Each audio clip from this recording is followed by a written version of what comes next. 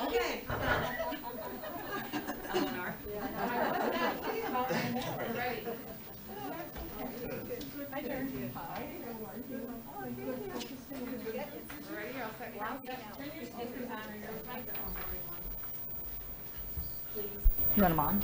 Good evening. We will call to order the Tuesday, March 1st meeting of the Birmingham Parks and Recreation Board. I want to just make a note real quick. If you can please remember to, with our masks, with our microphones, all members of the board, apparently the last meetings there's been public is having a hard time translating and hearing the reading. So I think it may seem like we're yelling to each other in the meeting, but if we can make sure that we talk as best we can clearly into our microphones, I think that would be helpful for the transcripts. Okay, roll call. Heather Carmona. Present. Susan Collins. Here. Pam Graham. Here. Ellie Noble. Here. Dominic Cleese. Present. John Rushi. Here. Ann Lip. Here. Thank you. Okay, great. First item on our agenda is approval of our minutes of the February 1st meeting.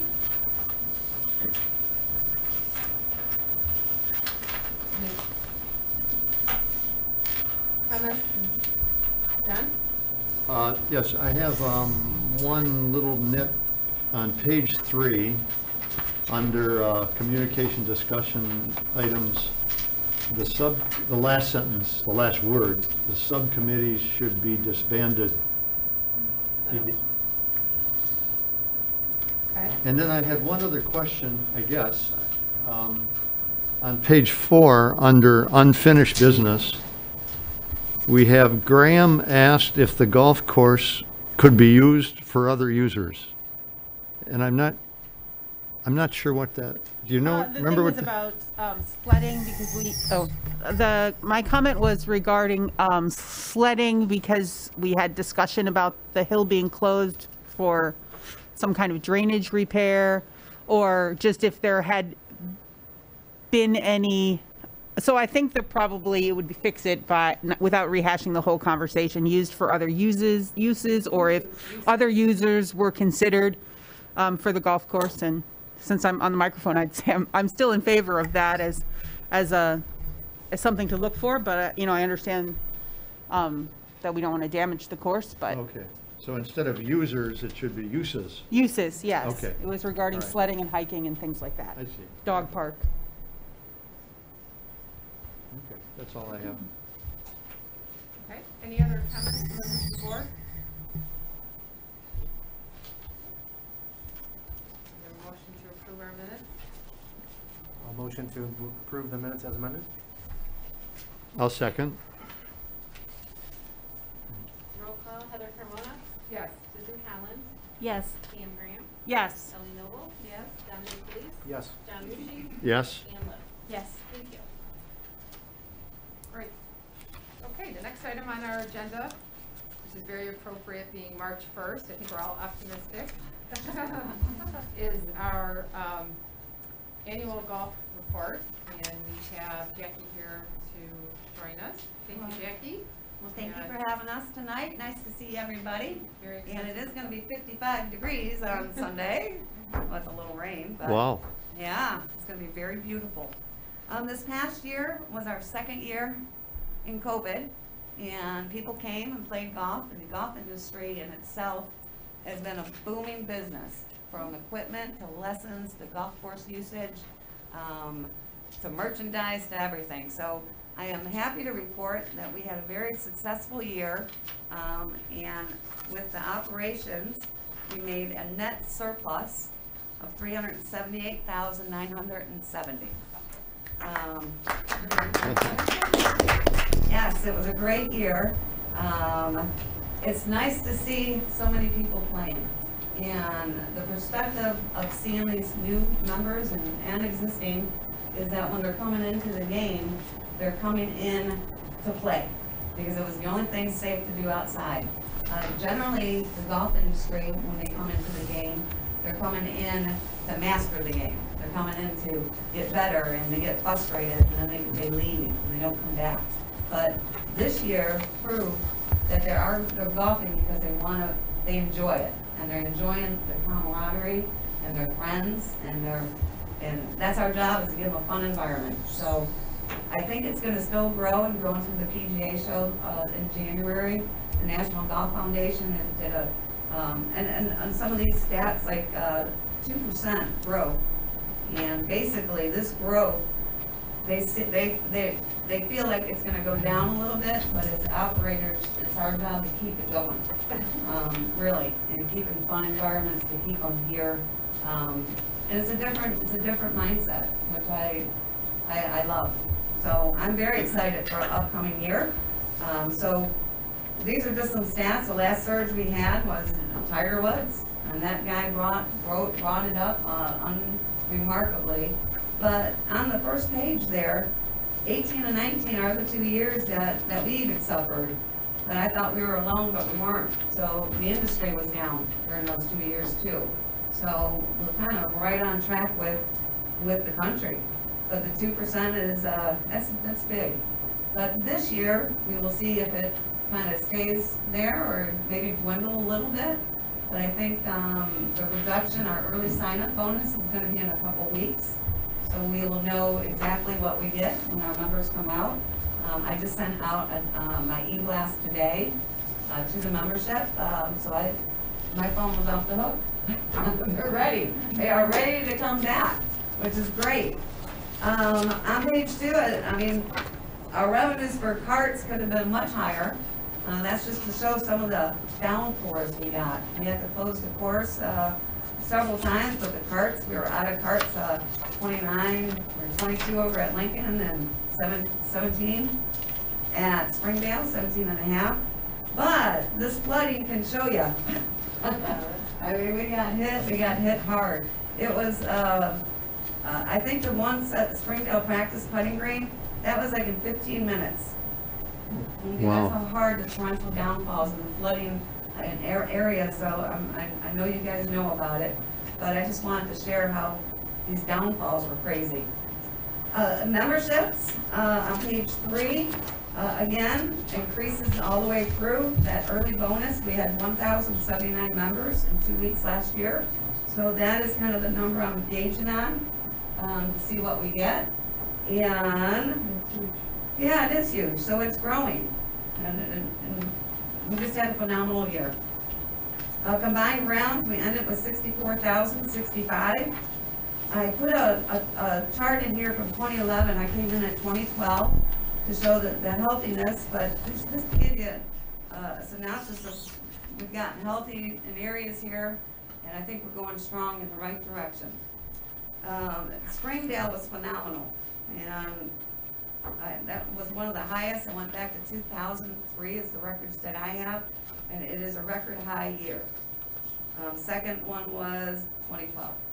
So Springdale is showing its true colors, and people do play near the courses more. Sometimes traffic or whatever, they'll go to Springdale more.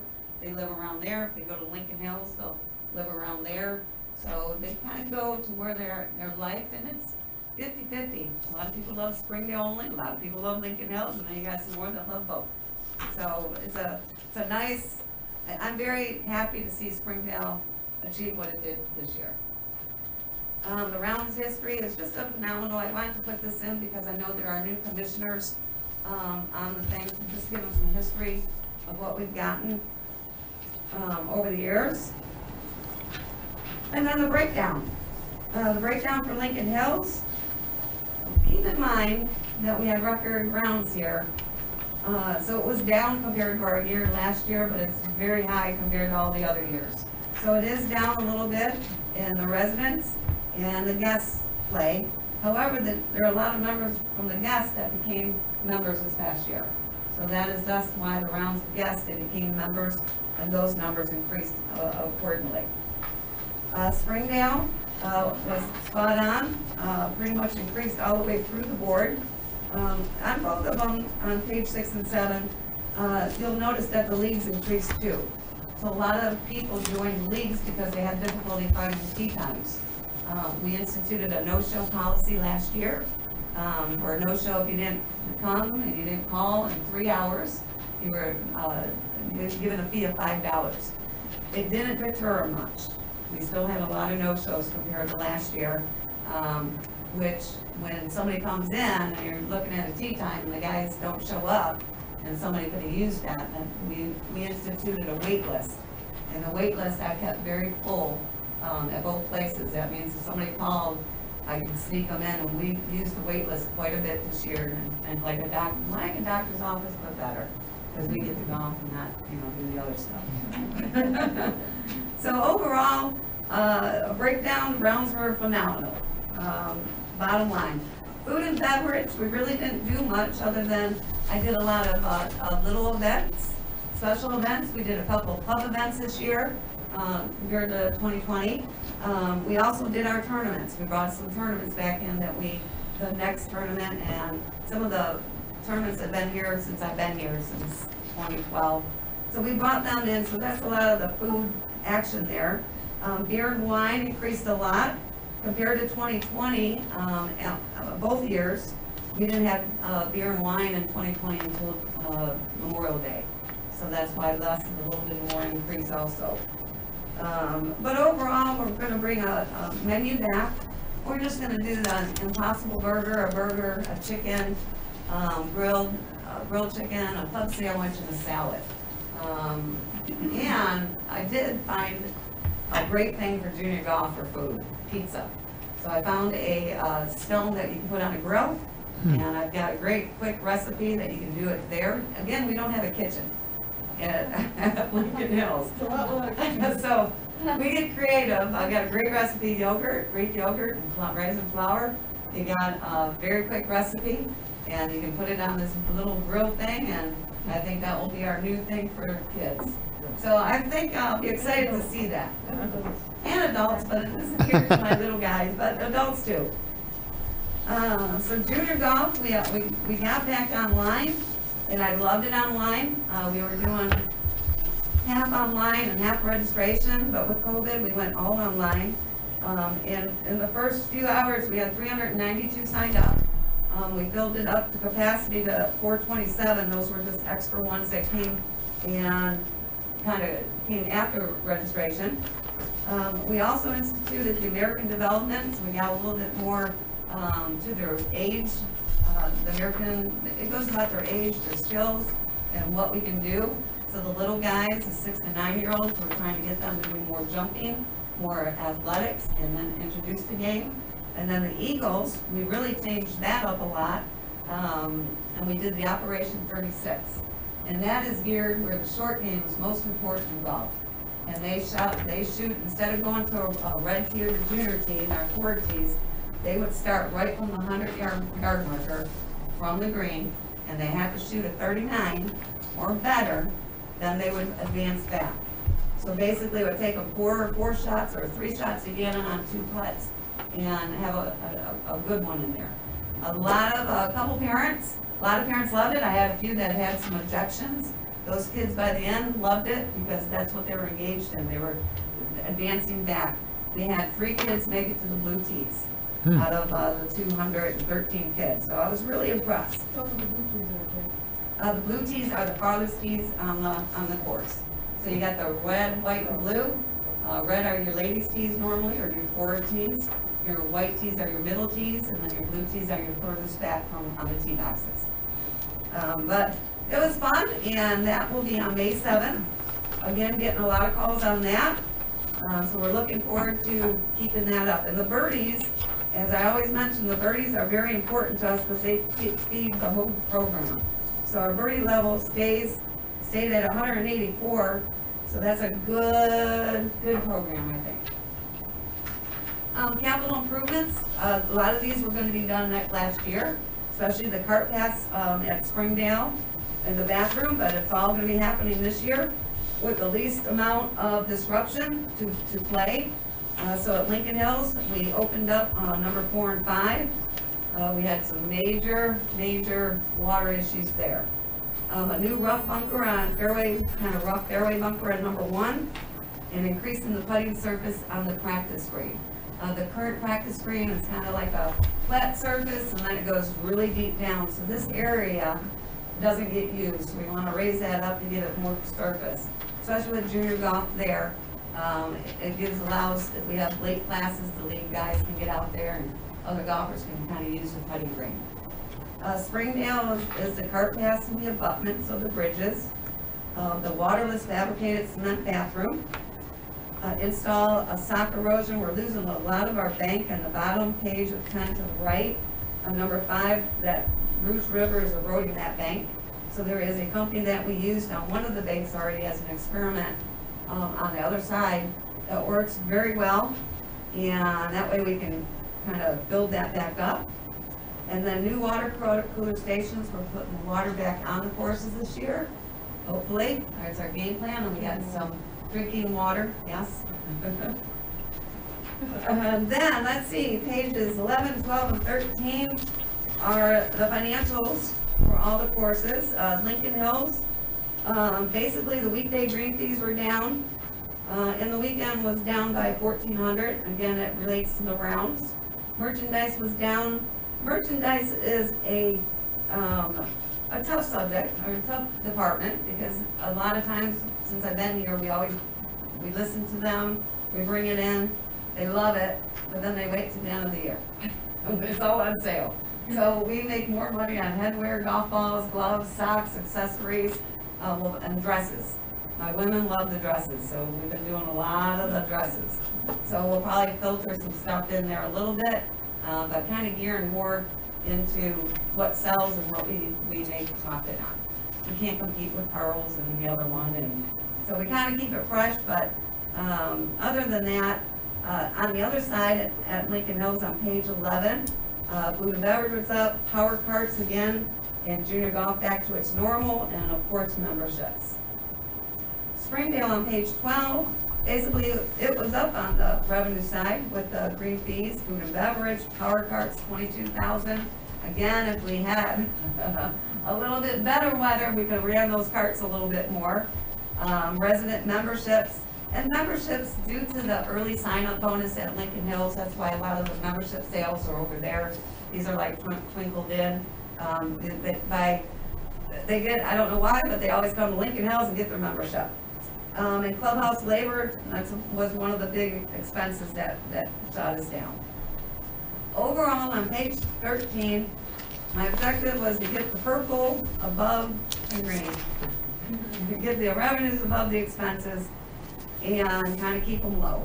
So overall, and we started in 2017 with the bond payment.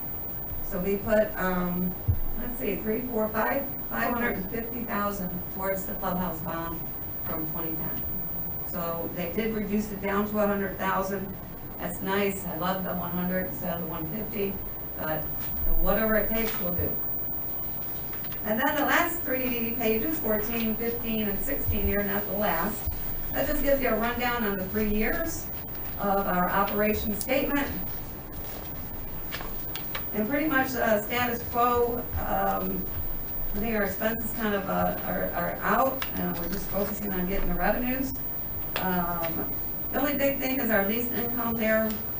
We didn't get much, it's a negative. We had 83,000 in there. That has to do with all the investments of our funds. So we have no control over that. It all depends on the market and all that good stuff. And then the marketing is simple. The customer. I do go out after working, and I'll grab something, and the service out in this world is crazy. I don't know what you guys are seeing or what you're feeling, but service is number one, always will be, and that's where our focus is in conjunction with our 2022 club events. And those club events, you'll notice on page 18, 19, 20, I got a lot going on here. And that is for getting people connected in the community. Get them to have things to do, fun things. We're going to open up with the Welcome Back members on the 24th. And then the Cinco de Mayo, night golf, we'll kind of a couple more in there. Memorial Day, parent-child, 9 and dine. The Luau is going to be our new one. That's going to be a pig roast with some music at the end, so they can go out and play. And I'm not doing the pig roast though. I can't do that. There's no recipe for that. You're not gonna do that one? No. And the annual turkey shoot, bless their hearts. because of that big picture down on the last page, on page 20, it was snowing. And those guys went out, our annual turkey shoots one day, it filled up in, all my events that we had filled up like that. I had a wait list, so I added another day. So we had 2 events, and the food that we got for Lighthouse was phenomenal. I had we had 45 frozen turkeys in our yeah, fireplace area, all loaded up with canned foods. It was beautiful. And they were so grateful because they need all that. So we may just turn this to a 2-day event again and make it running. Any questions?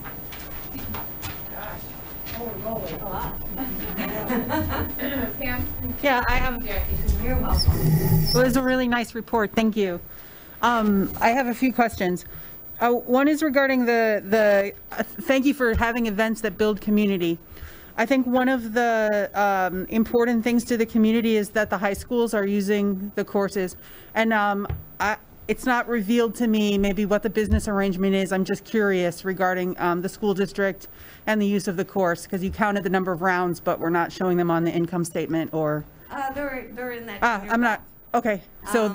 Yeah, they give us probably about, God, maybe, I don't know, they give about 2,200 in that ballpark. It's not very much. Okay, so they get a discounted round access. price, and they have access at a time that works for Yeah, they your usually schedule and play their schedule? April, May, and they might do a couple of days a week. Seahome has Springdale, contracted with them, and then Groves has Lincoln. Then I also, if I got room, then I pull in a couple other, if I get calls, then I'll pull the other high schools in, but they always have the first dibs. And if I can filter them in, I do have leagues starting, so in the afternoons, I got a couple leagues that kind of, so it's tricky to put them all in. Okay, thanks. If I could just ask my other 2 questions. One is, you mentioned structuring an early joiners discount.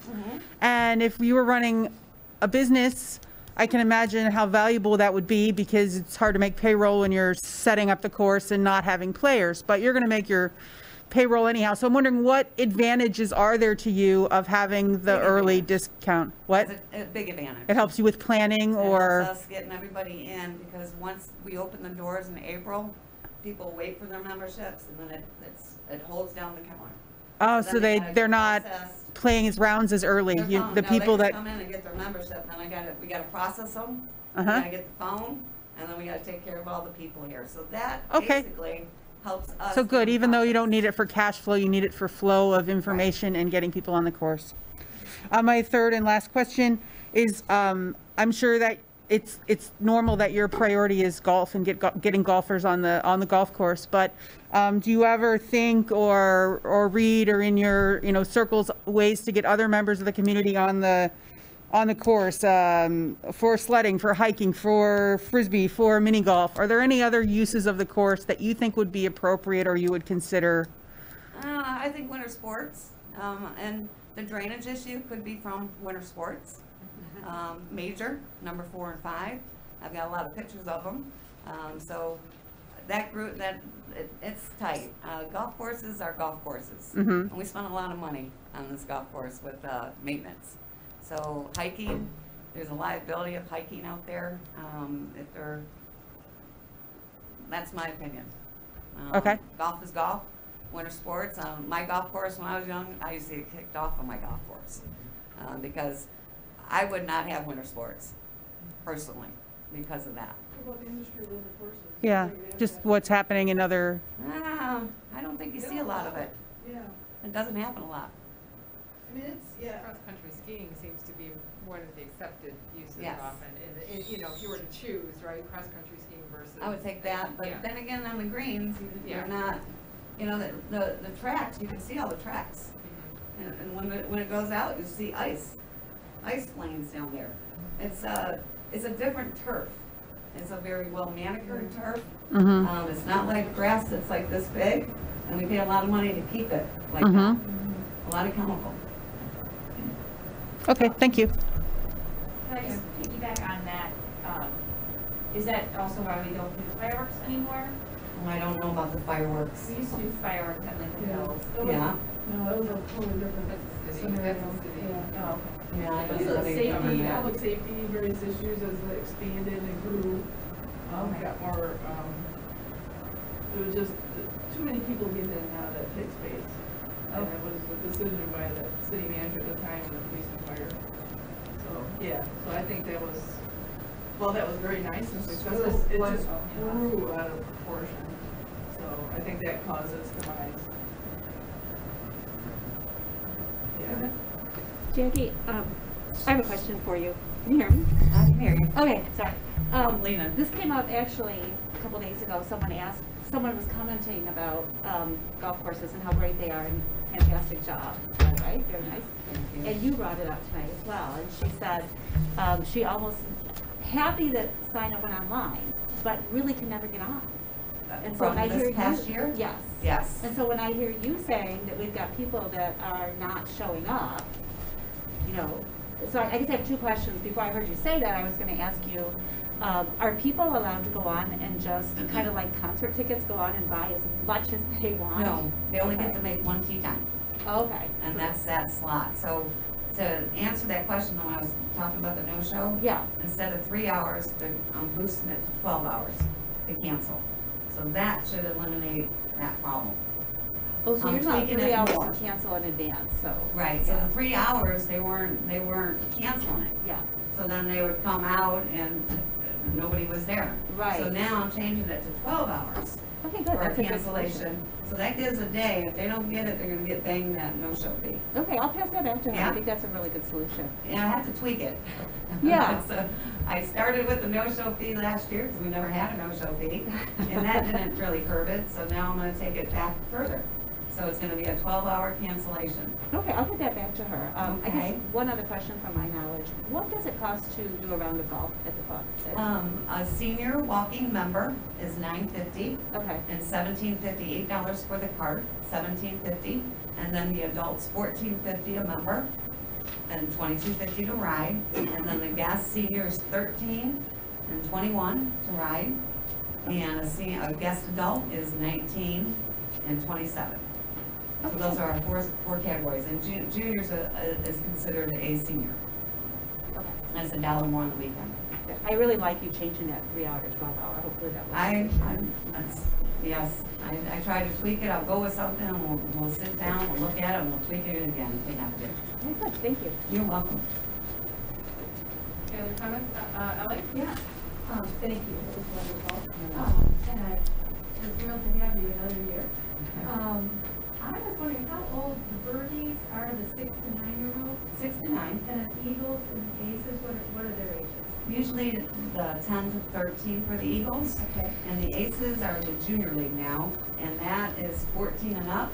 Okay. However, kids are different. So I've taken 12-year-olds in there because of their makeup and their ability and their demeanor. Also, on the birdies, I've added 10 to 13-year-old special classes because there are some kids that aren't 9 to 10 and they've never touched golf. So we created some special classes additional classes for 13, 10 to 14, I think, really. So there's an opportunity for those who do not play yet at 6 or 9, and they can't be put in those classes because, you know, how that age and this age just don't match. Right. Okay, I was wondering about that. The other thing is, I remember when we were on the subcommittee, that the early sign-up bonus was something you were thinking about, and boy, has it been successful. Yes, it has. Wonderful. Yeah, and it does. It helps out tremendously Yeah. with the staff. Yeah, okay. I think I have another question. Thank you. Yeah. Ellie? So, as always, amazing work, Jackie, to you and your team. Thank you. Oh, thank you, Dominic. A couple of questions I have. On junior golf, I heard you mention the date of May 7th. Yes. What is that date? I didn't catch Oh, that is our registration date. Ah, May 7th. I'll probably be sending an email on that in a couple weeks, just to mark a calendar. But it is big, May 7th. got it. I think you touched on this briefly. The interest income is strangely down by a large amount. Wondering if you could help us understand what happened there, or if it can come back? Is it an item of concern? Nope, it won't come back, it's lost. It is an enterprise fund. Do you want to talk about it? From what I understand, being a city government, from what I got from Kim, our assistant finance director, is they're allowed to, the enterprise fund put into bonds and treasuries. The market, I guess, was not that good in that, and that's why there's a loss. So they can't go to other mutual funds or something with the government. They're only allowed to do certain funds. Does that make sense? So, when I read it, interest income means this is interest on monies that are held In our enterprise fund. in a fund, okay. Not operating. Yeah, this is just all the excess that we've made over the years. So if it's sensitive to the market, then it's a possibility of come back, right? Well, yeah, I guess it comes back, but we lost that. I think next year we might have a positive, Okay. but this year is over Yeah, and it's okay. lost. Okay, that's good. I'll just tack, Jackie did a great job at explaining that. And you're right, no, you did. And in fact, that's something we were worried about, and so I talked to the finance director, Mark Gerber, and it is exactly that. We're limited on the not like an individual that could move their monies around, so they put their money into a CDs, treasury bills, treasury bond, and it only received 1% interest. While the rest of us were making 22.5%, or less. This was much less. So the city's hands are tied a little bit with that, and you wonder. I looked at it too, and you wonder about the fund manager. But we're very limited, and it's restricted, and we do a great job at that overall for investments citywide. As you know, there's a great fund balance in the city. Golf courses as well, but yeah, you can't earn money that much if you're limited by those funds. So yeah, we were shocked by it. It just, there were other areas in the market and the economy that were up higher, of course, and that what we were invested in, and the stuff is issues as well. So Always keeping Jackie on her toes. yes, it is. A lot of up and a little bit of down, All right. So. Okay. Yeah. Last question I had, and this is maybe for me personally, but also maybe for the audience watching. You have an amazing roster of events planned. How can people get enrolled in the loop on communications? We'll be sending out, but we are on the MIST in the back end working on a new website. And with that website, they've got the ability to market like constant contact. So we'll have flyers up. I've created flyers, so I'm just waiting for that to go in. But I do send them out via email through the database, and I also post them all over and put them on the cart signs. So maybe the email, I guess, just to remind everybody, what's the appropriate way to get on that email distribution? When they do their memberships, that's the time that we make sure their email is correct. Okay. And that they're on. Our database has grown over the past 2 years, so we're up like about 1,900 emails. So that's then separate from the city? Yes, it comes through our e-blast? database. Okay. Yeah. Sorry. 'Cause go ahead. No, it comes through our database. Okay. But also Mary Ann over there, if I give her a flyer, she e-notifies. We just haven't had a lot this year. We only had 3 events, the dueling pianos, night golf, and turkey shoot. Okay. So we've got a lot going on to get out. So if somebody wants to get on the distribution, but they're not a member, is there a way for people to get in on that? That goes through the e-notify. That goes to the city's database. The golf, Okay. so on the city's notification system, one of the options is golf course updates, I believe. So Yeah. if they check that in addition to, downtown, Okay. they would get that? Is it- And yeah, also, yeah, she sends it to everybody. Yeah. So that's, Okay, so that is E-notify through the city and/or my database. email distribution from the membership database? Yes. Okay, thank you. Mm-hmm. All right, any other comments, Pam? Yeah, you mentioned with Dominic's question that you were working on a new website, and there were some other questions about registering online, making tea time reservations online, et cetera. I'm just wondering if you feel that you have those kind of IT systems that you need, if there's something, and that your members see value to, or do they wish there was some iPhone app or, other technology that would help with reservations or registrations? I think the website does nicely, especially with the booking tea time. This website. It will have this one. Golf Birmingham. Yeah, golfbirmingham.org. That is our website. Good. All right, Jackie, it's amazing. I mean, the one thing that stands out to me though is, when times are good, the inclination is to just keep going, right? And you have worked very, very hard the last 2 years. Thank you. What do you anticipate for, I guess it's hard to know staff shortages, but labor, I think you can only sustain so much, right, from a staff perspective. What is the city, or what can the city do, I guess, to anticipate, and I don't know what the labor shortage is going to look like this summer, but are there things that can occur to make, for lack of a better word, working and opportunities at the golf courses more competitive to other employers, to compete for what's a very competitive labor market right now? I don't know if the money's there or our thing is up. Yeah. What I can tell people when they come into our place, you're going to have fun here. It's not going to be flipping hamburgers over there and sitting behind there. Working on a golf course is great. Yeah. So that's kind of what I do. HR has been hitting everywhere for us. Mary Ann's sending things out for us too, new hire. It's just not here. At the PGA show, Virginia, I talked to a pro over there.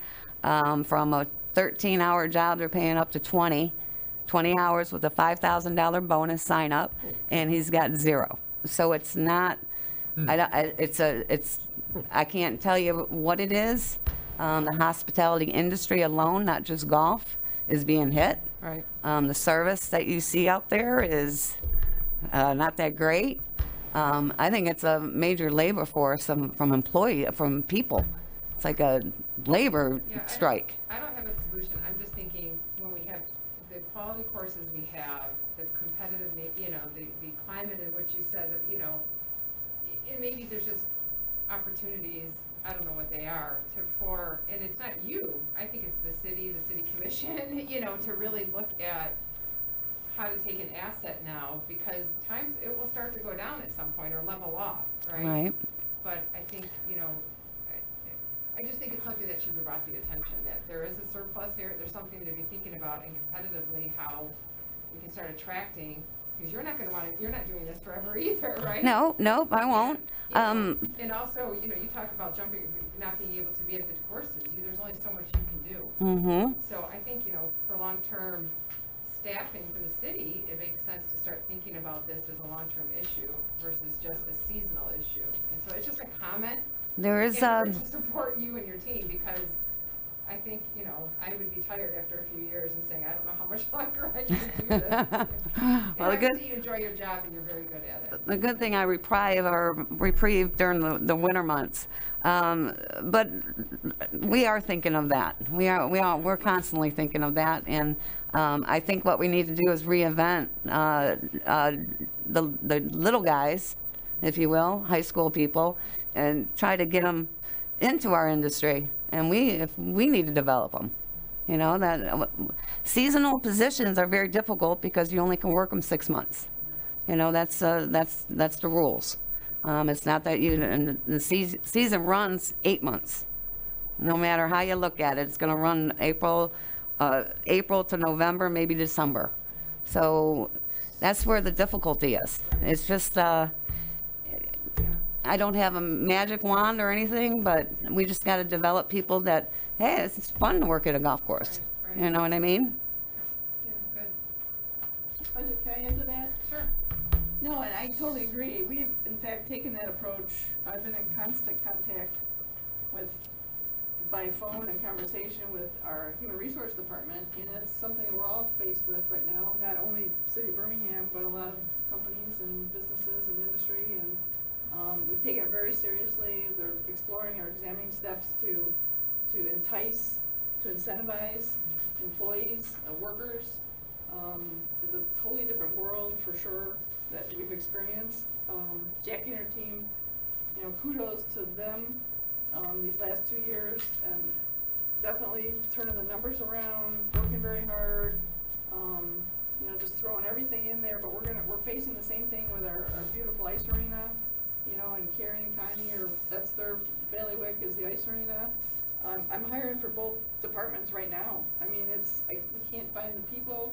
So we are personally been recruiting people, passing out my card, talking. I know Connie and they've been working on calling and trying to grab people from other places. You want to find that talent, and the best way we're finding now is it's word of mouth. It's knowing we can't hire family, but it's finding good quality character people, individuals that you may know or come across or worked with before, and you know, building it. But then Jackie hit it right on the head too with our limited season, if you will, both golf and arena.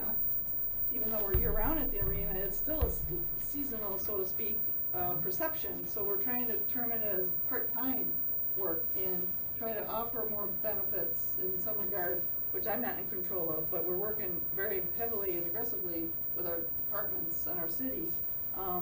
So I could put a plug right now that we are looking and hiring for Birmingham golf courses, Lincoln Hills, Springdale Golf Course, and Birmingham Ice Arena. And parks. Well, come on, you could. So, I mean, this department is very diverse. We have a lot of business oversight and operations, and, you know, Jackie, it comes from the, you know, top down. Customer service is important, working hard, working fast and furious, but we like to have fun. We want to engage the community and the businesses, and, you know, we've recruited the businesses before, too, to join for membership. Focus on the neighbors, the different communities. So, you know, this is our livelihood and our expertise. I surround myself with experts and people that do a wonderful job and a great department, and trying to fill the void with staff has been tough, as everybody knows around this table. So, I just want to hats off to everybody, my whole team that's in this room right now, you know, Connie and Carrie and Jackie. It's a great department, and you guys help make it worthwhile and exciting, and we got a lot more to talk about tonight, so I'll stop. All right, excellent. It was worth a good discussion and analysis, so thank you, Jackie, very much. Well, thank you, guys. Yeah, see you out there. Yeah, we'll be out there. Sure. Well, thank you. I hope you guys have a great night. See you in the I links. hope you're not too long. No, you were, All right. sorry, Heather? We we need a motion to accept the. Oh, it's a report, so finally, motion to approve. Do you have a, Okay. she doesn't have a microphone over there? Okay. All right, we need a motion. We heard to Ann. accept the golf report for 2021. Okay, do we have a second? I second. Thank you, Susan. Great. Can we do a roll Do we need roll call? Heather Carmona? Yes. Question. I know, but I. Wait, we're in the midst of our action, guys. It killed me. Wait, hold on, roll call. Heather Carmona? Yes. Susan Collins? Yes. Pam Graham? Yes. Ellie Noble? Yes. Dominic Felice? Yes. John Rushi? Yes. Ann Lip? Yes. Thanks. Thanks, Becky. Thank you, Jay. All right, our next item on the agenda is citing the Adams Park.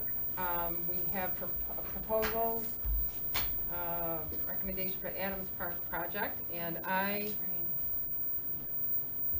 due to a conflict of interest on Adams Park, I need to recuse myself from this section of the meeting, and we'll turn it over to Vice Chair Phyllis. Okay. May I ask a question before we go ahead? Sure. Can we ask the IT that's overseeing our Zoom meeting to make Carrie Laird a co-host? It's not Carrie Laird, it's DPS Oh, DPS conference room as co-host, please? That's one way of asking, huh? I would love it, it's like talking and.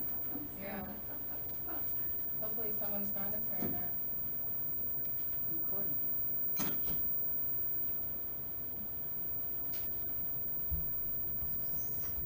Oh, we got to raise hand too, down there, once you get this going. Jack Burns. Where is the participants? At the bottom. Okay.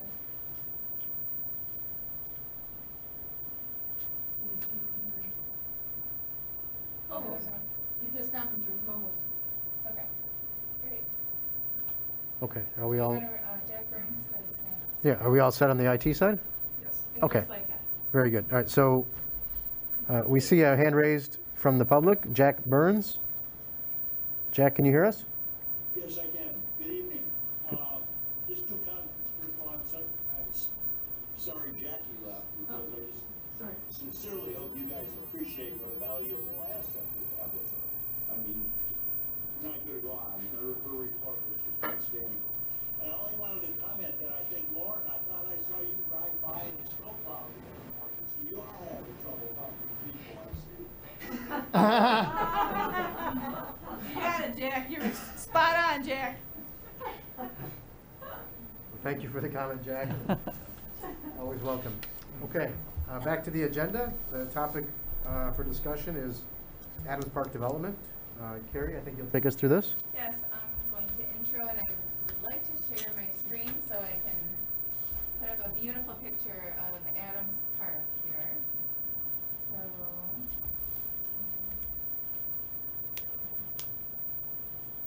No pressure. Interesting.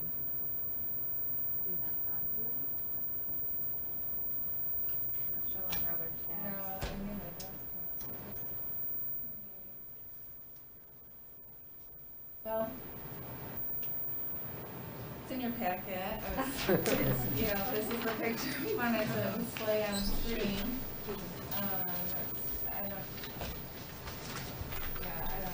I'd have to minimize this to get to my desktop, so. Is it this one that we got in our packet? Yeah, it's right in your packet, so. And Mike Jacobs is gonna just review the updated plan with us in a few minutes, but, so since November, Microphone.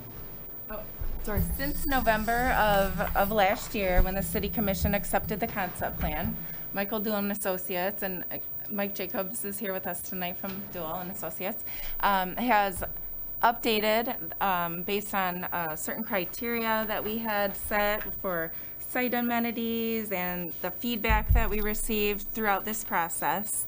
We met with the neighborhood groups, we revisited the Engage Birmingham input, and got to work right away on preparing our bid documents and specifications to go out to bid, which we did that in February.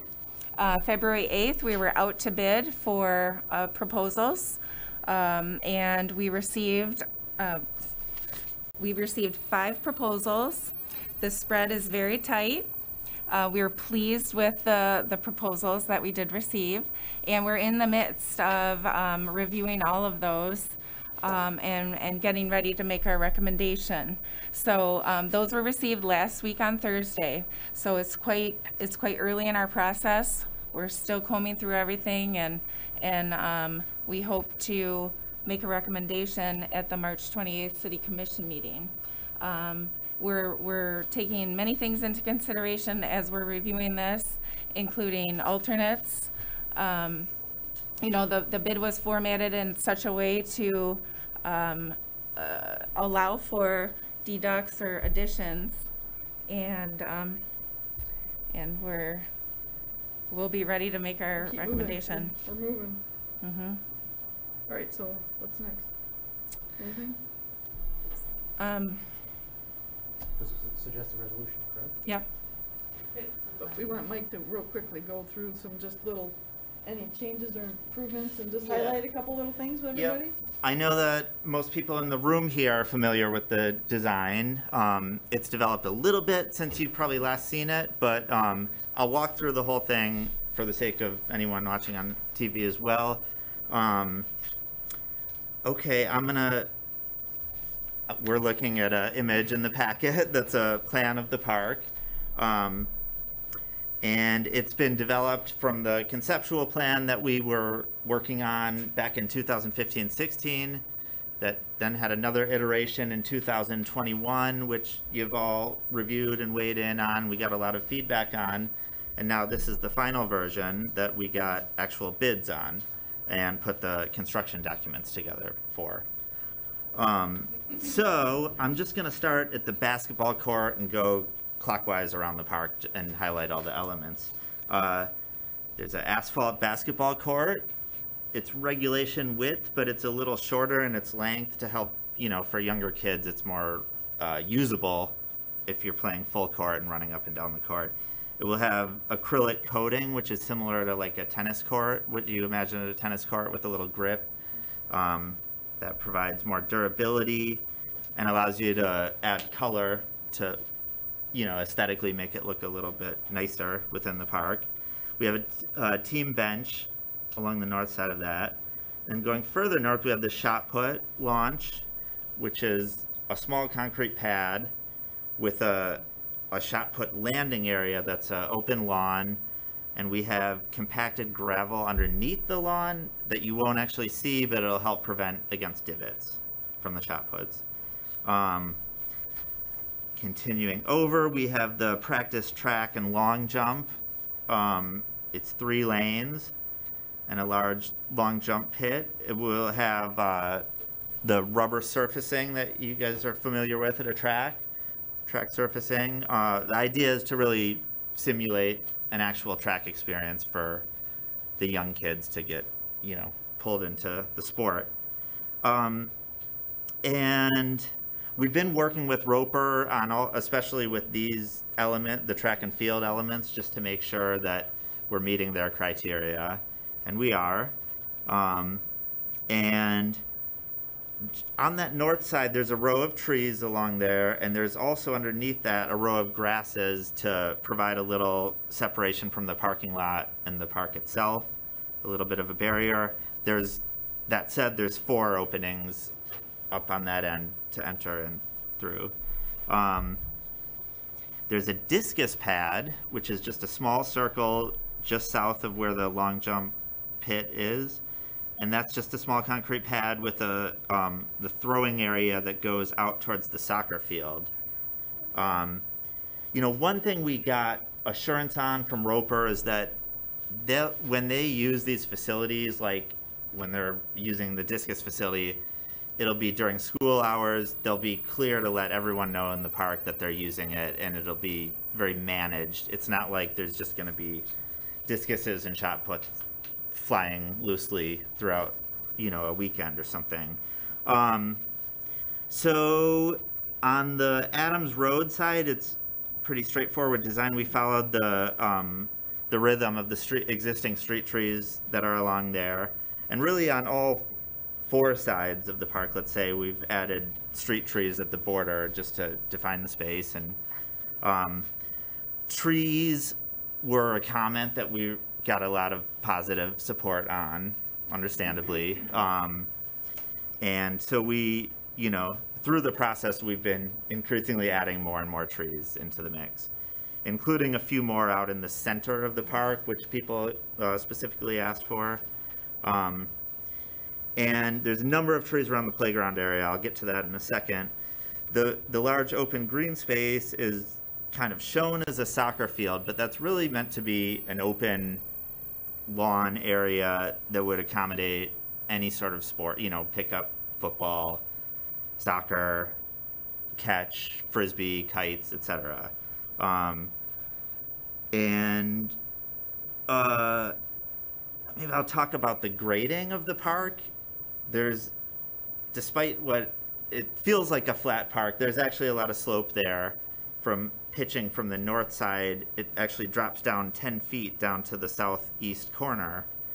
So there's going to be a lot of work just regrading the site to establish the right kind of drainage patterns that we want, and to also, level out the field area, the court, the playground, etc., as required.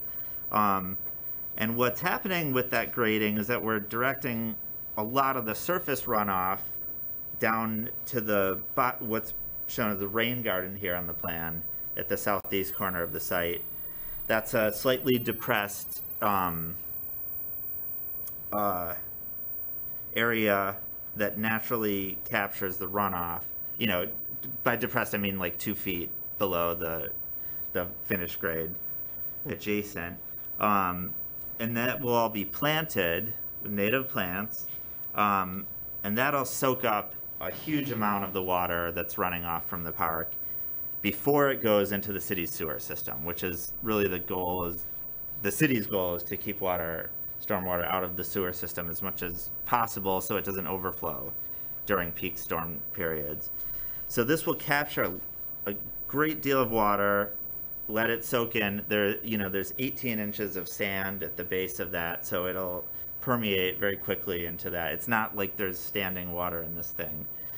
And when it gets to a certain height, in the midst of a heavy rain, it'll fill up about 16 inches, and then there's an overflow where it does go into the storm system, so that there's no flooding. There's no chance of flooding, which I know is something that's been a problem here at that corner specifically. So this should do a lot to alleviate that, and at the same time keeping water out of the city's system, which is a good environmental benefit of this.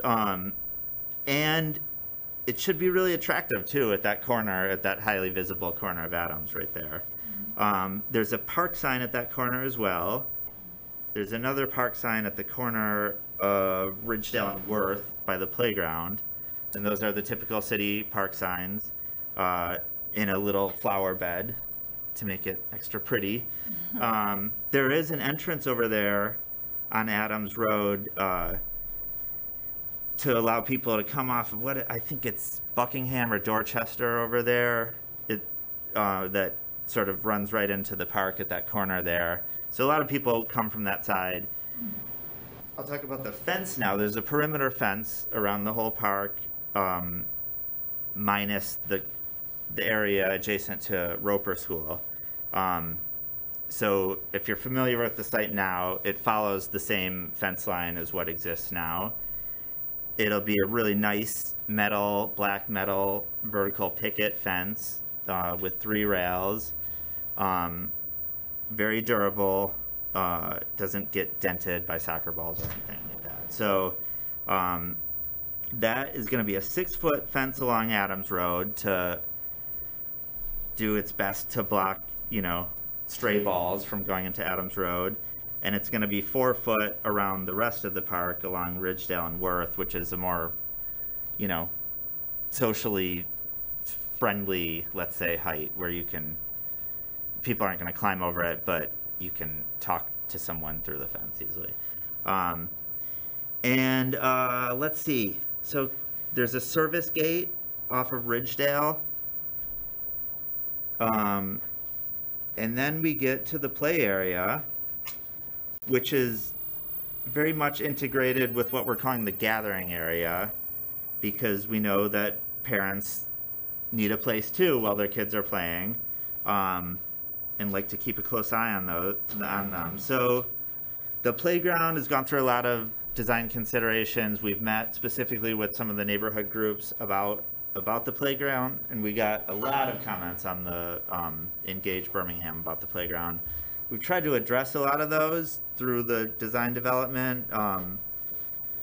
Let's see, there's a lot within the playground. I won't go through it all, but a couple things that people ask for, more innovative, unique, sensory type of play experiences that are becoming a little more popular today. Versus the more traditional play equipment, swings and slides. So we have incorporated some kind of special, unique features through it. And also within these playgrounds, some of you are familiar, there's oftentimes these panels within the play structures that have like the alphabet, or they have movable parts that are designed specifically to engage kids' different senses as they're playing, and intended to be, somewhat with the idea that you're learning as you're playing, not just purely letting out energy, but you're developing your body and your senses. Okay, the gathering area now includes a musical instrument on that last note, on the more innovative play equipment. There are play companies make outdoor musical instruments. It's sort of like a chimes type of piece. That's going to be a part of the gathering area, and that's, for kids, for all ages. There's a lot of seating in the gathering area because that was requested and is something definitely worth offering anyways. There's a large circular concrete bench seat at the center, and then there's a number of benches and tables scattered around the playground specifically, but throughout the park as well. There's a sandbox as part of the play area, and there's a lot of planting around that area too, just to, set it within the site and to make it feel really nice and comfortable. As you know, it's kind of an open area right now, so especially as this first goes in, there's a lot of sun coming in, so we've got a lot of trees and plants going in to kind of make it feel nice right off the bat. And there's trash cans spread throughout. There's some boulders and kind of set in within the playground area, just to add a little unique flair to the space. And then there's perimeter planting around the playground to kind of enclose it. If you're in there as a kid, you're not going to see cars driving by. You'll see this planted border, and that'll look really nice from the neighborhood as well as you're driving by there. So we are really, along with the grading aspect where we're running all the water to the rain garden, we also included another feature, which is between the basketball court and the track, calling it a play hill, and it's a small, a 5-foot grade change that helped us out with our grading plan, but it also creates a little feature out there for kids to roll down or slide down. And kids and people in general like a little slope and topography. Yeah. So we thought it was a nice feature that we were able to include at the end. I think that kind of sums it up for me, although I'm sure there's plenty more to talk about, and I'm happy to answer any questions that anyone might have. Just real quick, we're excited about the bids. We got a number of we got 5 bids, and all qualified contractors. We at Michael J. Duell and Associates have worked with a number of them and can vouch for them, and we're reviewing the bids right now. We have interviews set up with 4 of the contractors tomorrow, and we should have a good idea which one we'd recommend, but we're looking at a number of factors, price, quality, subcontractors, and references, schedule. Yeah, there's a lot included in the bid, so we're going through all of it. But we are pretty close to where our latest cost estimates were showing the budget. So we're really pleased about that, and hopefully we can get all that we can out of this park. So. Okay. So with that, thank you, Michael. At this time, we'll see any questions from the board. Pam? Yeah, thank you. The design keeps looking better and better, really, but I don't really want to ask another design question as it's a complete design and already out for bid. But as Carrie presented in the memo, the summary of the bids, the column is labeled base bid total, and there's been some references to different options that were added to the bid. I was wondering if you could briefly explain maybe what features are not included in the base bid. Yes, I'm glad you brought that up, Pam, because the base bid actually is for all features of the park. Oh, okay. That's to do everything. Okay. With the exception of an alternate that we asked for instead of seed, sod. That was an alternate. And so, of course, it would be a deduction of the seeding work and addition of the sod. And then we did also wonder about if we typically, at the city, we have a warranty for plantings of 2 years, which is kind of unusual throughout the landscape industry. So we thought, well, you know, let's see if we would save anything by lessening that warranty. So there's, those two items were listed as alternates. Everything else is line itemed out. So, and we can accept or deny any part of that. So so to Okay. answer your question, Okay. it includes everything. All right, thanks.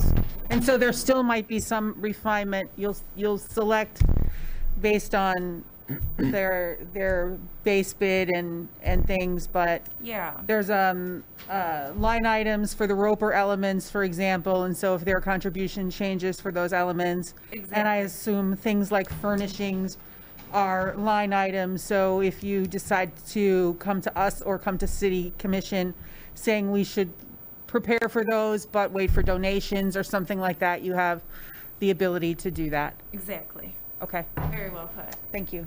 Yeah, there was 130 different line items in the end of, within that bid form, so it's all broken down. Okay. Susan? I think it looks fabulous. I grew up at 16 in Adams, so I've driven by this park my entire life, and it's never looked as good as it looks right here on the screen. So I have to say, I think it looks fabulous. I only have a couple questions, and I hate to even bring this up, but it's the first thing I think of when I see discus, and I see these lines coming right here and the points, and you even said only used during school hours. What about the kid that comes after school and wants to throw his discus? Do we need to have a sign out there, or is there something that says for the kid that comes after school that wants to practice his discus, not during school hours? Is that a concern? Is it something we should have a sign up for? That's the first thing I thought of when I looked at that. So, We should as put a mom. sign everywhere. I don't know. Well, there's discus today, right? There's a discus feature in the park today, so I guess Right. my question would be, what do we do today? Anything unique? No. Has that proven to be okay or problematic? It's never been problematic, but, you know, of course, if we need to adjust anything or signage or hours or discussions with Roper on how to best handle something like that, If they, I think we can. I mean, if they think definitely- it's not going to get used, I'm fine with that. This park is going to get used. I mean, I don't know about for discus, but I don't know how much the park gets used now, but this is a beautiful plan and people are going to be here. And that's my question. Should there be a sign? I realize it's there. They only intend to use it during school hours, but how many of your kids after school go out and do at the park what they did in school that day? I don't know if that's an issue or not. So that's one. And then another question is just a question. Is that soccer field, is that going to be rented out, or is that just a field? Are we going to rent that out for soccer games? and Yes, things? it will be available through our permit process that we have for all open space areas. Okay, cool. Okay, great. And I love your rain garden idea. I think that's fabulous for all the water issues we have around the town. That's fabulous. So, so great plan. I'm excited to see it come into fruition. We are very excited. Yeah. Quick follow-up, these are just portable soccer goals, so if there were another event going on, they could be moved out of the way. Oh, okay. Yeah, I just didn't know if it'd be rented out. Like I think Barnum gets rented out and stuff. So. Okay, thank you, Susan. Any other questions or comments from the board? All right, I had a couple quick questions myself. On the layout, the diagonal gray box, the north end of the gathering area, is that a table or what is that? Oh, good point. I didn't mention that. That's actually a pavilion, an open air pavilion with a flat roof that does stop rain. You know, it's a totally shaded, covered space underneath. Got it. So that would be a little shelter in a rainstorm. It would provide shade. We were showing it as a trellis previously, but we've specified a really elegant, simple structure, metal structure. It drains into the system, and it's I think it's 10 foot tall, and it's I think it'll be really nice out here. It's a little more useful than a trellis, and I think that'll pay off for. Okay. Thank you.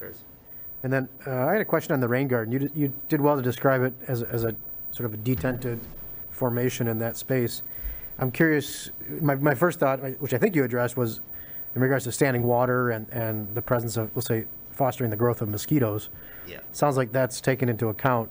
Yes. Yeah. So what is actually in there? Is it vegetation that is Yeah, sort plant of material. unique to like consuming a lot of water or?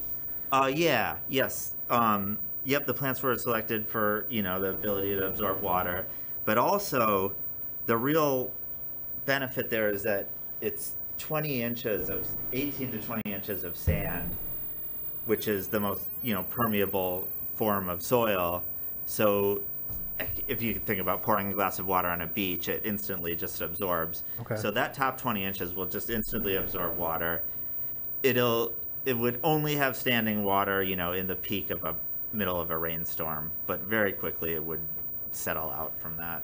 Okay, so you don't expect it to be sort of a residual moist surface that's going to be problematic in any way, right? No. Okay. All right. And the plants add another layer of stuff, and they'll also act as a deterrent from anyone going in there too. So. Okay. All right. Thank you. That's all my questions. Any questions from the public, either in person or online? John, you got a question? Yeah. Yes, I keep thinking about the sign. You kind of, the normal Birmingham Park sign would not mention that this park is designed to also accommodate the school usage. And I just, it kind of seems to me that it would be, there's two, depending on your point of view, if I'm a member of the public and I want to use the park, if I wasn't aware of who are these teenagers over there playing, doing their track stuff, that might bother me. And if I'm a member, and if I'm thinking about it from the point of view of Roper, I guess what I'm getting at is I wish there was some sort of way to have a sign that would make people aware of the fact that this is a public park, but it's also there to accommodate the students of Roper. And I'm not exactly sure how to do it, but I think it would be a useful informational device. Point well taken, John. I'm Yeah. not sure, have we discussed this point previously? Sounds familiar, right? I think John brought it up before. I did. Yeah, and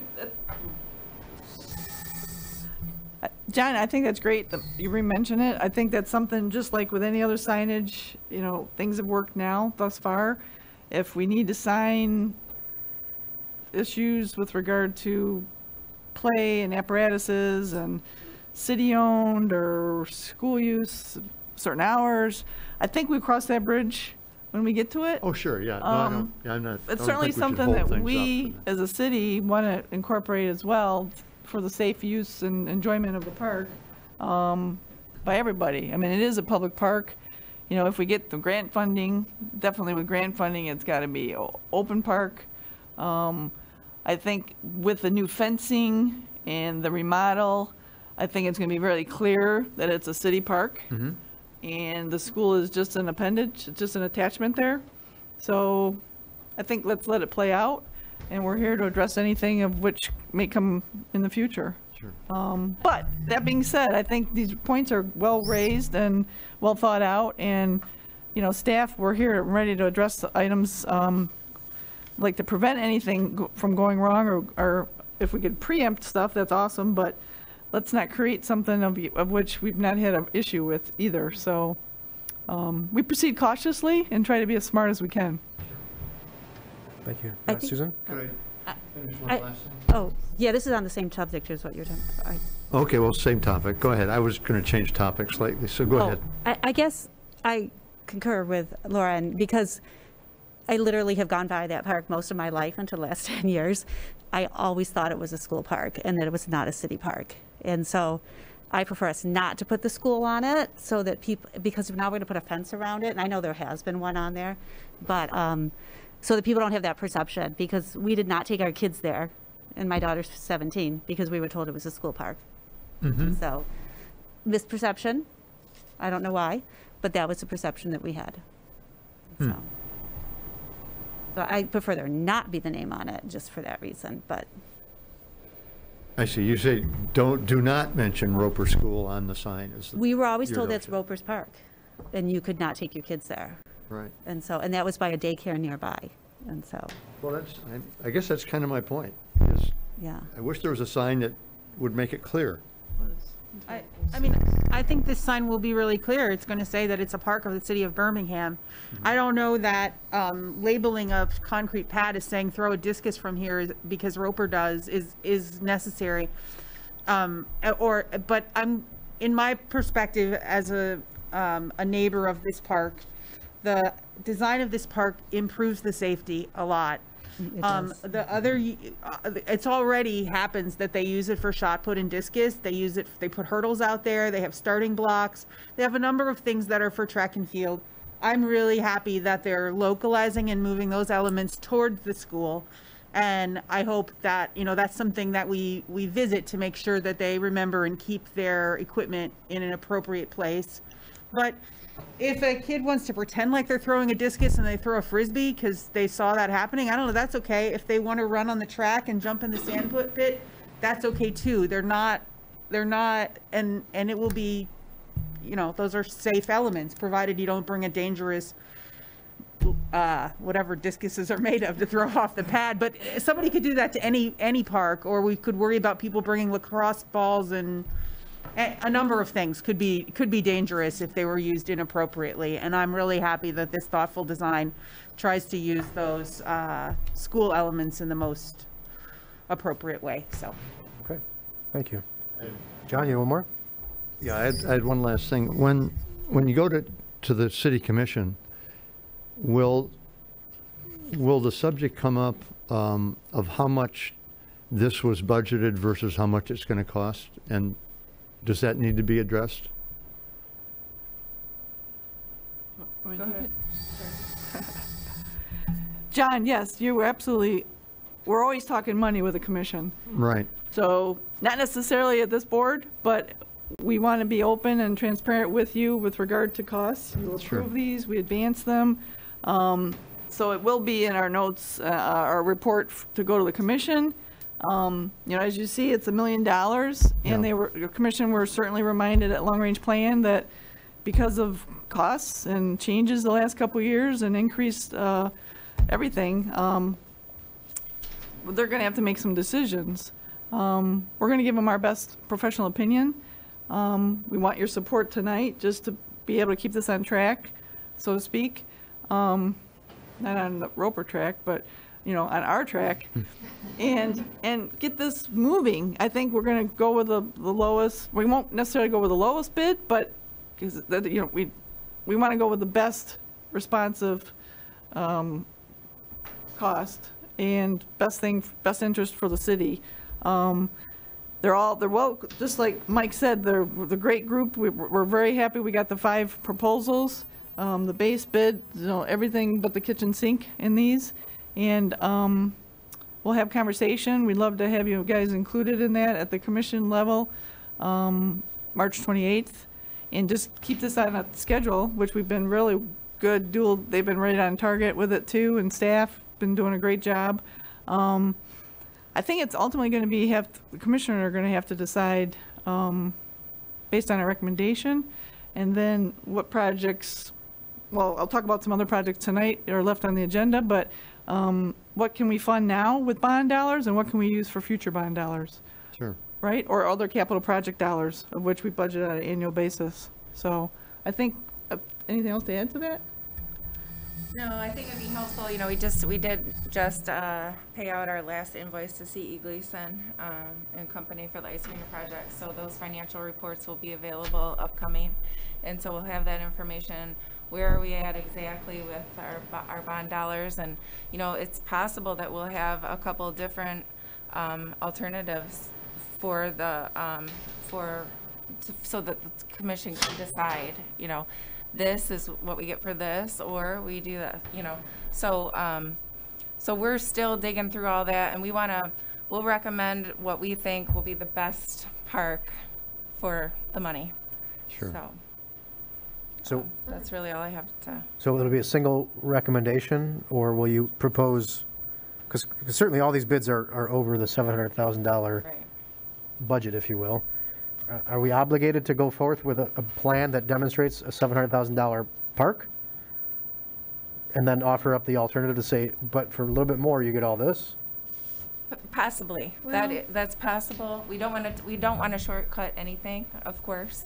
Yeah, sorry, Carrie, to Go keep ahead. tag teaming here, but I think, it was, and that's a great question, Dominic, and that's what we're struggling with, because the estimates of which the park board and staff came up with in 2018 to come up with the bond dollars to go out for the ballot proposal, which was successful, were old costs, old estimates, and things change every year, and we knew we'd have to look at every project separately, distinctly, when they go out for bid and when construction costs come in. And that was something that we've always discussed from 18, 19, 20 and on. And I think now, we have the really rock solid numbers to get a project and not shortchange a project to create more maintenance issues or something that the community, is not supportive of, if based on the bond and the support of the bond.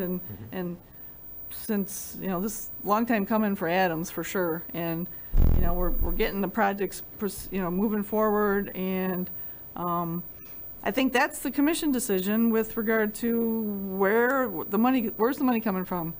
And what, I'm not sure if we're gonna come up with a couple options. They do the ORs sometimes in the resolution, the OR, for the commission to make a decision. So that's still to be determined. Okay.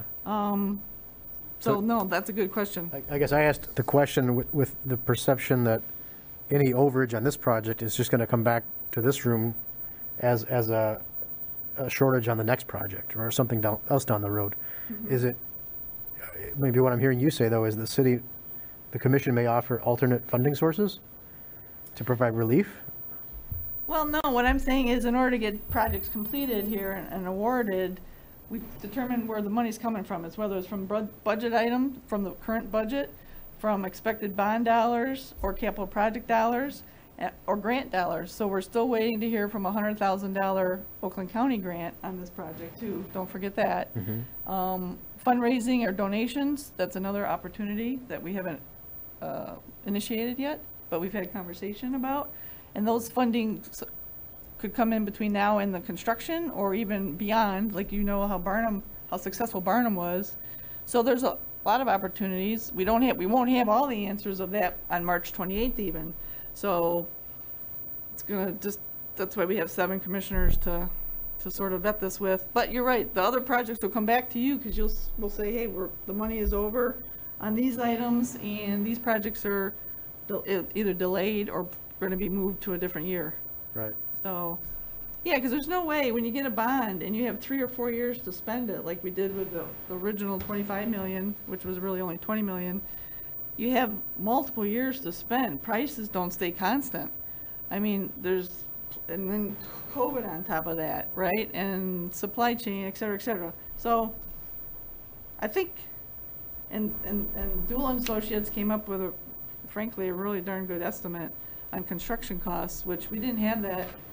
Not only was the design changed from the 700 grand, so that totally throws out the 700 grand. Right. That design changed based on more public input, updated information, and then you go out to bid on top of that in this COVID environment. So I think there was a lot of variables. Yep, understood. So, yeah. I think we're all thinking the same thing. Thinking Right? We want to thing. keep this one on track. For sure. Want to move forward with this optimized plan, but at the same time, we don't want to get to the bottom of our phase 1 or into our phase 2 list and say, oh, we ran out of money, right? Right, yeah. It's probably a concern we all share. No, Okay. that's a good question, thanks. I see the hand, I'll finish comment from the board and then we'll move to the public. Pam? I had a question, if there were any costs that aren't covered by these contractor estimates, costs of city labor or something like that, that would be detailed for the commission, or any maintenance costs for this park that might be higher or cause a change in operating budgets, that could be a city commission question. Do you think you're safe on that, or? It goes on operating costs, right? For the project itself, there would be no additional city labor included.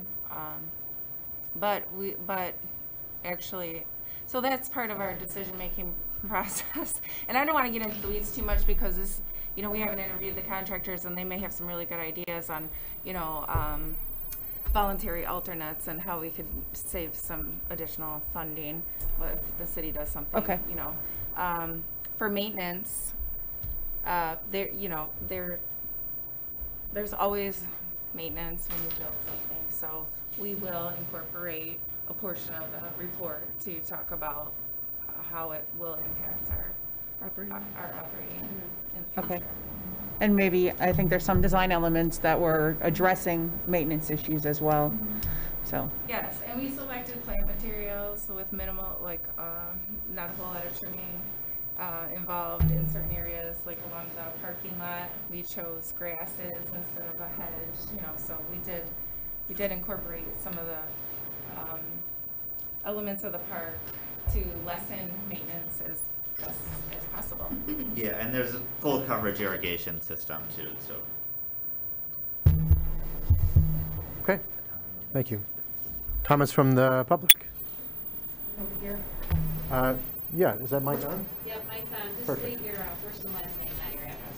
Hi, I'm Jerry Rinchler, and I'm Vice President of the South Poppleton Homeowners Association and have been participating on the committee representing the homeowners more years than I can count. So we are just thrilled and love everything that we've seen so far. If I could just answer a couple of questions, since I live 2 doors from the park. Susan, the reason you thought that was School Park is because when Roper purchased that building and property from the Birmingham School District, it was a Roper Park. So it was a number of years later that the city of Birmingham moved forward to purchase that property.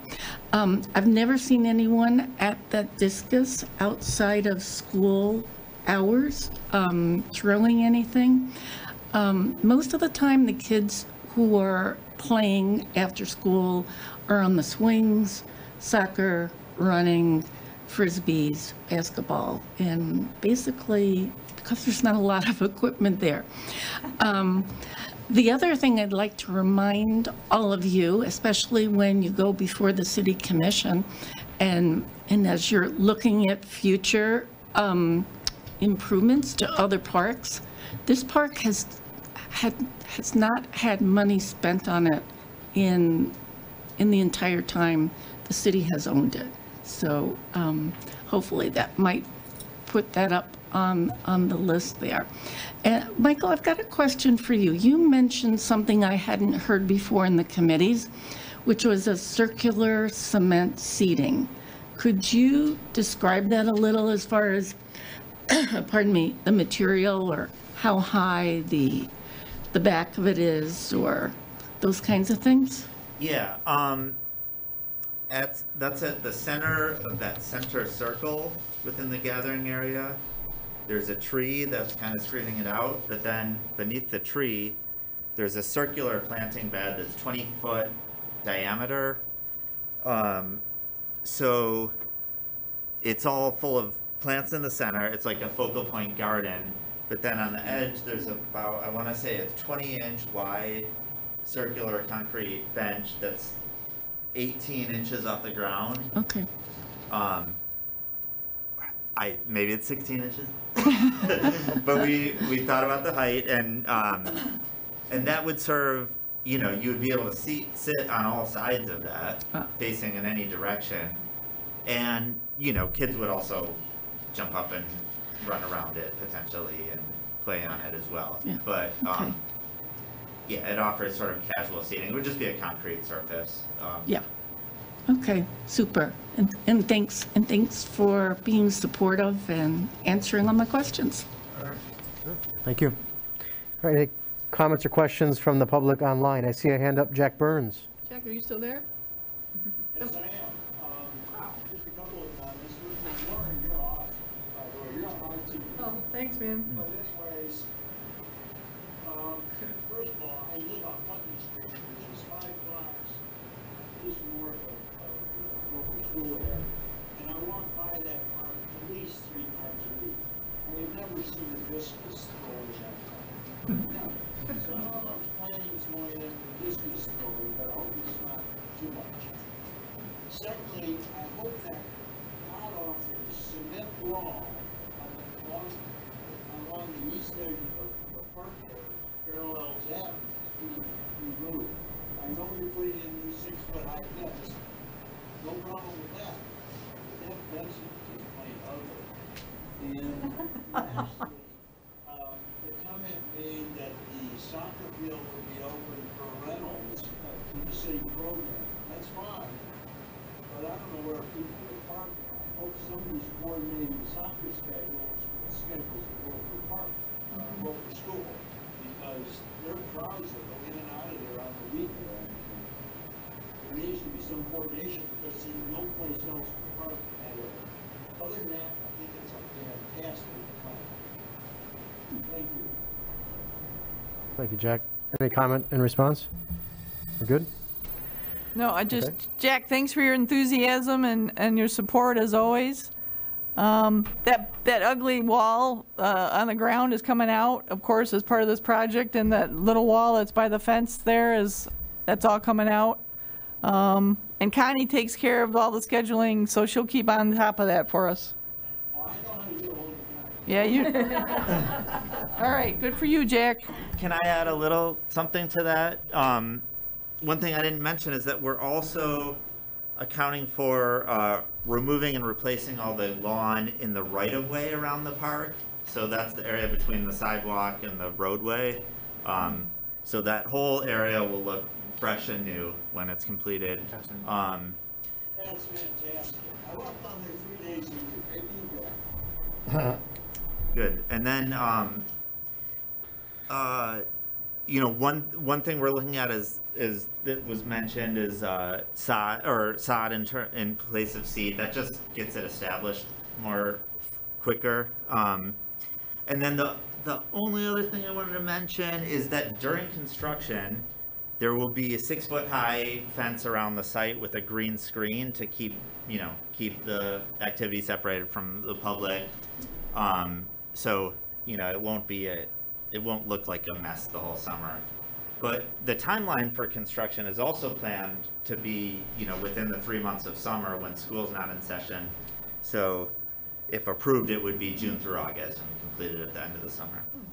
I've been here 38 years. Whatever you give me is fine. Okay, exciting times for sure concerning Adams Park. With that said, to bring it to a close, we have a suggested resolution, correct? We do. So, do we have a motion on the suggested resolution? I will move to support the recommendation by the city staff and our consultant for the selection of the most responsive contractor for the Adams Park Development Project. Thank you. Do we have a second I'll from the second. board? Ellie, thank you. Susan Collins. Yes. Pam Graham. Yes. Ellie Noble. Yes. Dominic Lees. Yes. John Ruby. Yes. Ann Hill. Yes. Lauren, you might consider asking Jack to be your personal motivational speaker. I know, man. I tell you, Jack, we don't even rehearse this, Jack, and you're doing awesome. Okay. Well, thank you again, Michael. Thank you, everybody, for the lively discussion on the topic. Everybody's looking forward to moving this forward. We'll ask you to gather Heather from the other room. You look great. I was just reading my legal photos.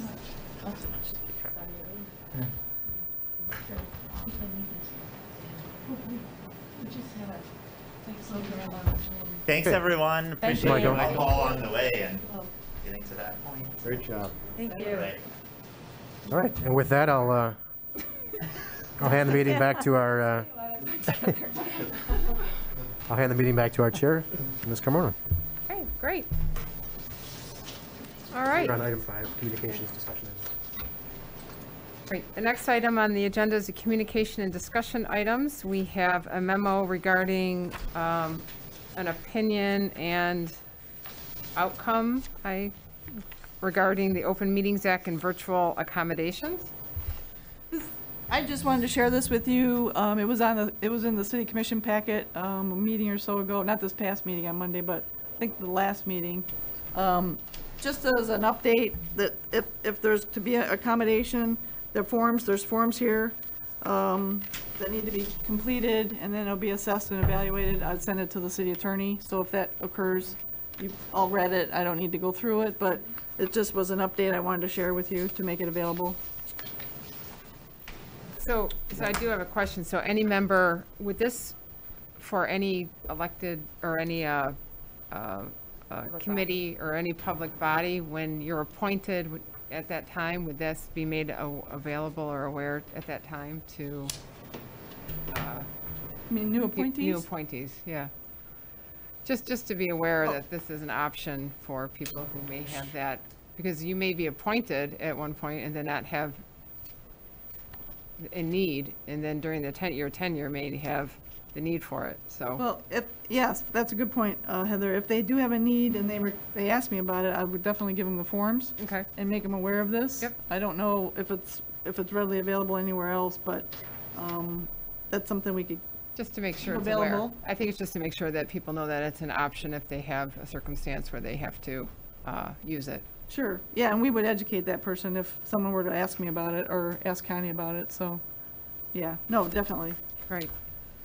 Lauren, is this something that's sort of brought about because of everyone's now familiar with the option of a Zoom meeting? And so you might be asking for an accommodation to attend the meeting by Zoom, and then if you were asking for that, then you'd have to go through this form. Is that the gist of this? Well, I don't know. Well, last meeting, there's been some evolution, it's been evolving with regard to first was the Open Meetings Act, and then now they're incorporating ADA. We want to err on the side of ADA with the state changes with regard to Zoom and virtual meetings. And so this is the latest. I wanted you to be aware of it because we not had these forms for requesting that absence and to be allowed to view the meeting or participate in the meeting, I should say, via Zoom. Because the last update that I provided to the Parks and Recreation Board is that the only exception or accommodation that could be made was for military service.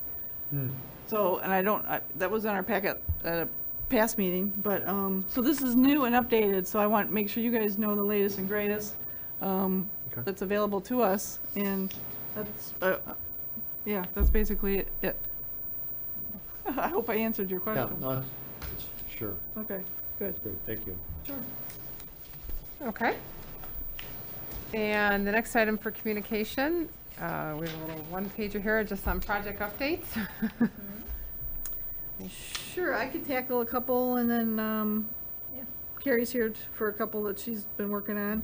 So, great news in Birmingham Ice Sports Arena. Connie's planning for a big bash at the arena for everybody on the ribbon cutting, which invitations will be forthcoming by Evite, right? So the big day is Sunday, March 20th, 2022, 11 a.m.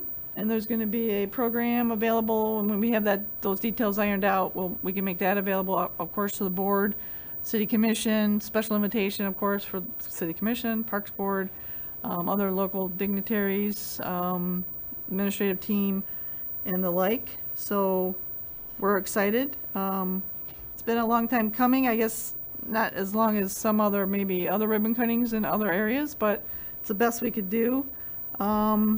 Timing wise, so that's the update on the event that everyone's been waiting for. The hope is that we would all attend, correct? Right, okay, good. Yes, all are invited. Right. RSVP to Connie, right? Okay. That open to the public, or is that by invitation?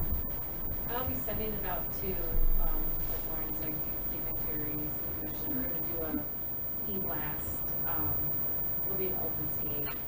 So, and then we're gonna send it out to our river skate, our ice contractors, so yes. Yeah, it's open to the public. Yeah. There'll be a press release on it from our communications director or communications department. It's an open public facility. We want to promote, it's, for the community, for the kids. for the seniors, anyone, Jack, anyone that wants to attend. It's going to be a fun Sunday if he's still there. Still there, Jack? Yeah, I haven't seen too much press about it yet, and so I hope that. You're the first to, with besides this- the commission, then. No, not even about this, I mean, press about the new arena. Oh. You know, just to highlight the, It's been busy. right. So that, it all is timed well, yeah.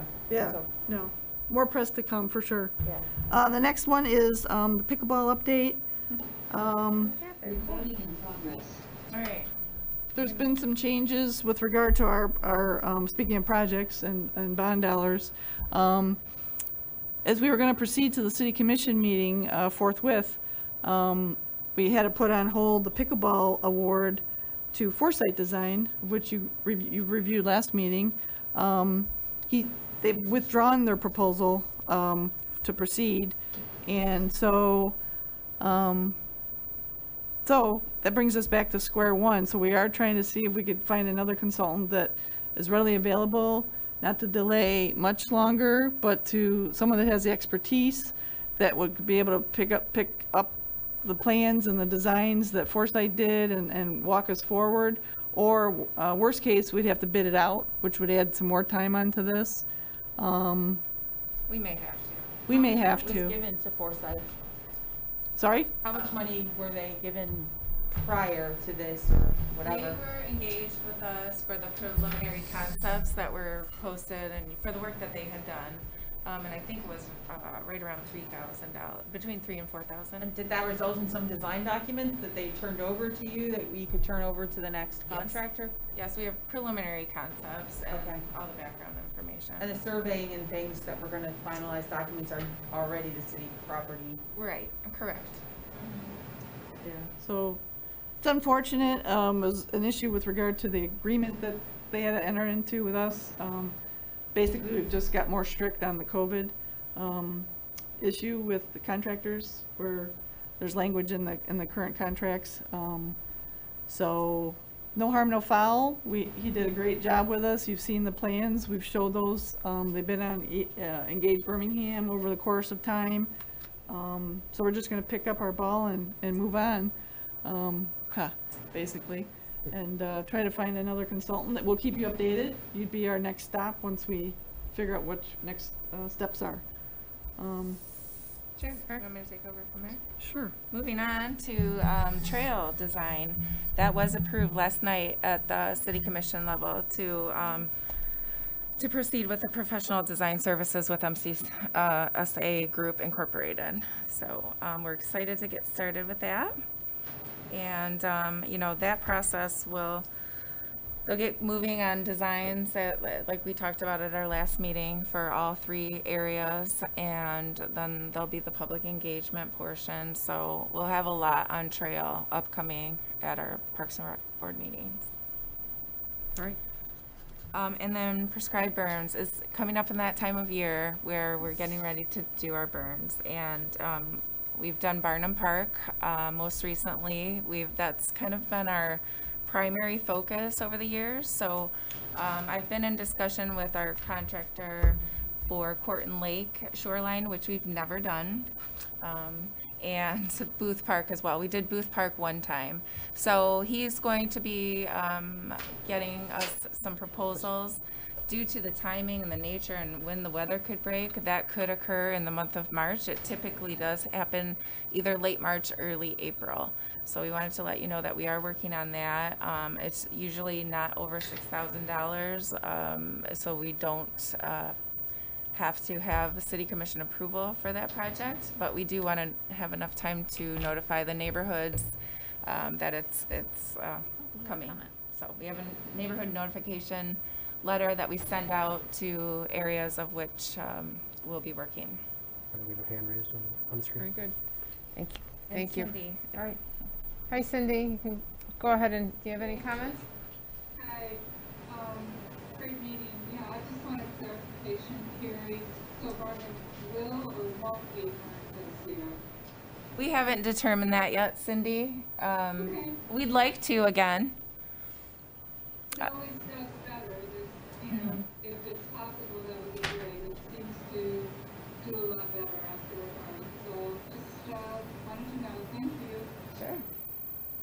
Thanks, Cindy.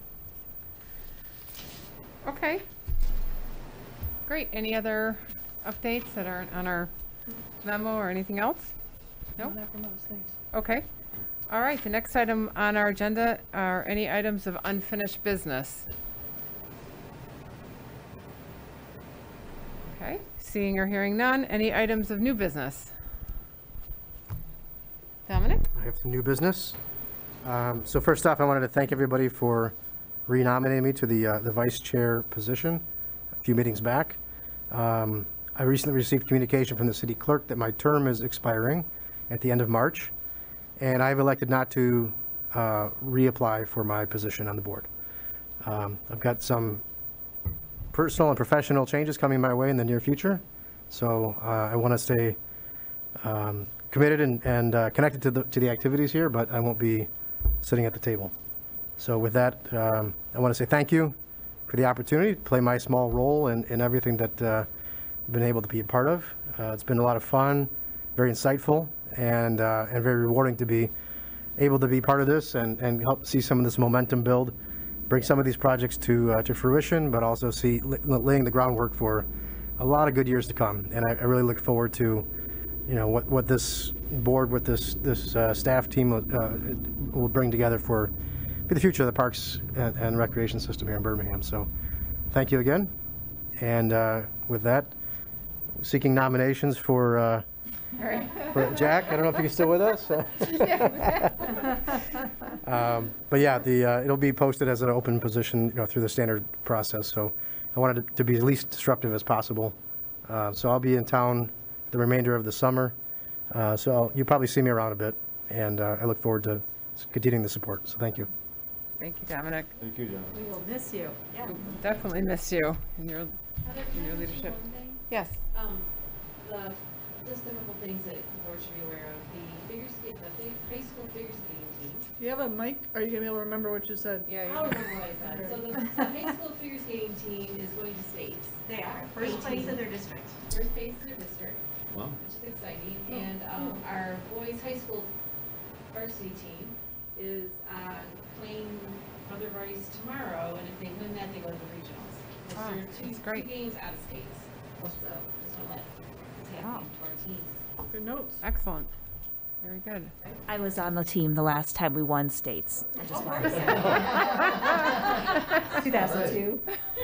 That's why they keep using the word dignitaries when they're talking about I am one of the dignitaries.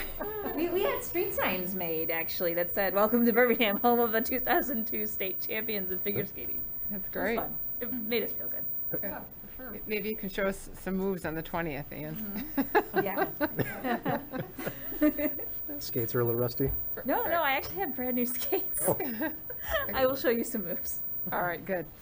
Okay, so the next item, moving on, any items on the, not on the agenda, open to the public, that any public wants to bring forth? Seeing none in our room, are we have any on the Zoom? Every time I touch it, it messes Nope. Seeing none? Okay, then I think we are prepared to adjourn the meeting. The next regular meeting of the board is Tuesday, April 5th. Dominic. Thanks again. Okay, good evening. Thanks, everyone. Yeah.